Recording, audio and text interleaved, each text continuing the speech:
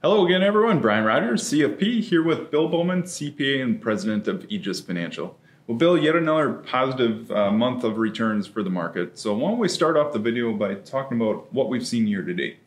Yeah, Brian, we've really had a good run here in the market since the beginning of the year. We're up about 9.4%.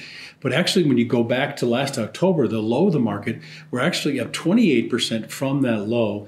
Now, that's 5 consecutive months of market performance. Yeah, it's always nice seeing those returns, but I think the question on everyone's mind is, will it continue, right? Mm-hmm. So why don't we dive into kind of the positives and the negatives that we see fueling the market?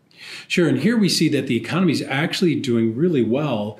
We look at the earnings reports from corporations, and they've showed up actually pretty good, but it's the guidance for the second half of the year that looks pretty optimistic, actually into 2025.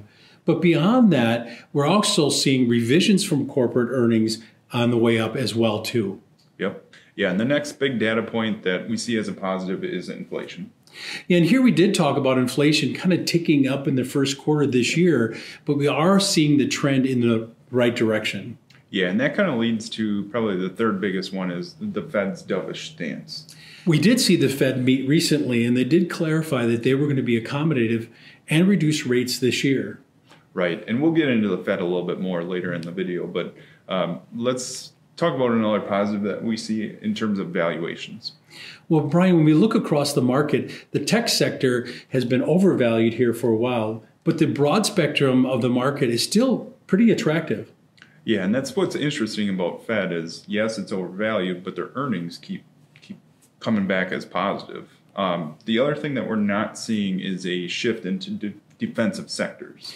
Here we would think that if the market is going to be shifting to another direction, that we would think the defensive sector would start to tick up in investments. Correct. As more of the fear creeps into the market, people look for safety, right? That's right. Let's get into some of the negatives. So, Brian, the first thing we want to look at is the bullish sentiment that's in the market right now. And to maintain that bullish sentiment, we need employment numbers to stay strong. The second thing is the underlying belief that the Fed gets us into a soft landing. And if that changes and that sentiment moves into a recessionary period, we could see a movement in the market. Right. And there's certainly other leading economic indicators that are flashing warning signs. Probably the next big one, the next big concern is what the Fed actually does. Yeah, and here we're really concerned about their timing. If they're too early or too late, do they stall the economy or do they push us into more inflation? Right, and this all comes amid an election year as well. Yeah, an election year is kind of a wild card where in the past videos we talked about how the market has done well in those years, but there's a lot to go through between now and November. Yep. Yeah, and one of the other things that's been in the news lately is credit card delinquencies.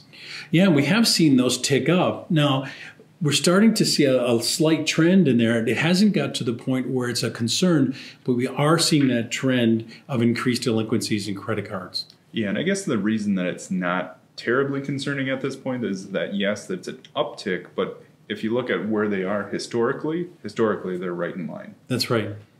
Well, Bill, obviously the Fed is watching everything that we're watching as well. So what do we glean from their stance in their recent meeting? Well, recently in their meeting, they looked at inflation and they're predicting that inflation would come down slower than originally anticipated. But they also expect unemployment to not go as high as they anticipated.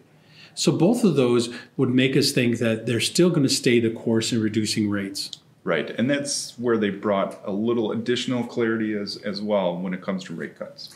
Yeah, and they did. They do expect us to see a rate cut in June or July this year, and then probably 2 after that. Correct. Well, Bill, given all of the discussion, what do we see as the real market implications? Well, Brian, at this point, we think the positives outweigh the negatives. But with that being said, there could be some volatility in the short term. Now, if we see market weakness at this point, we would use that as an opportunity to deploy more assets. So if you and your loved one are concerned about if you're positioned well for this market, we would be more than happy to help you.